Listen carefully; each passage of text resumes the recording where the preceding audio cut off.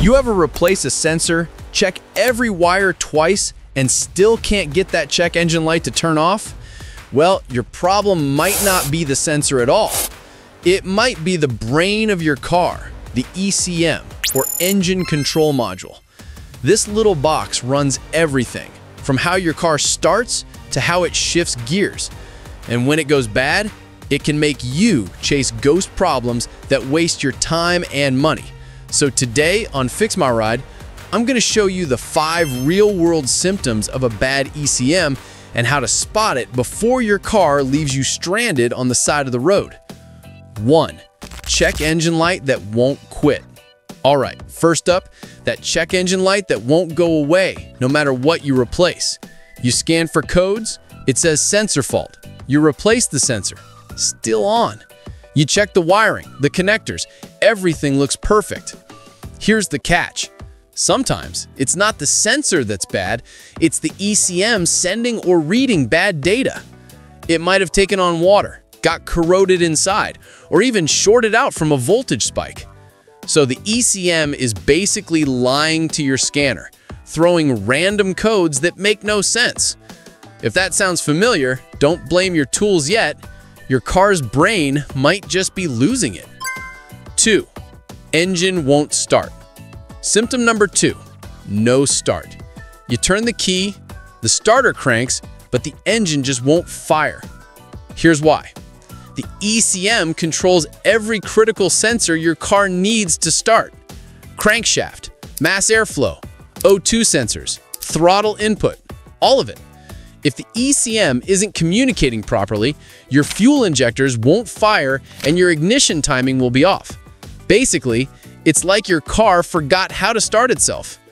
And if you've ever been stuck late at night with a car that just cranks, that's a moment you'll never forget.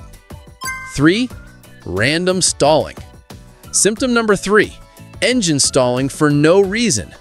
You're cruising down the road, everything feels fine, and then boom, the engine cuts out.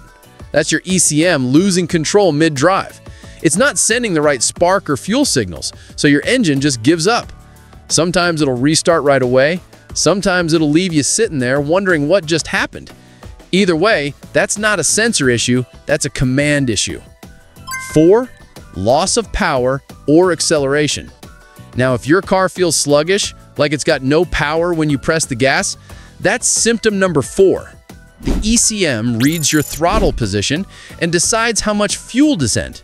If that signal gets corrupted, your air-fuel ratio gets thrown off. You'll feel it instantly. Hesitation, rough idling, or slow acceleration. It's like your car is trying to move, but the brain isn't sending the message fast enough. And trust me, that's one of the most frustrating feelings when you know your car should have more power. And 5, hard or delayed shifts. And the 5th symptom, weird shifting. Hard shifts, delayed gears, or jerky driving. Here's what's happening. Your ECM constantly talks to your transmission control module, the TCM. It sends throttle data so the transmission knows when and how hard to shift. But if your ECM sends bad info, your transmission reacts to garbage data. That's when you start feeling those nasty clunks or delays while driving.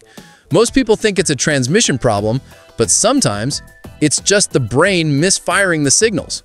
So to recap, if you've that random check engine lights, stalling, no starts, weak acceleration, or weird shifting, your ECM might be the real culprit behind it all.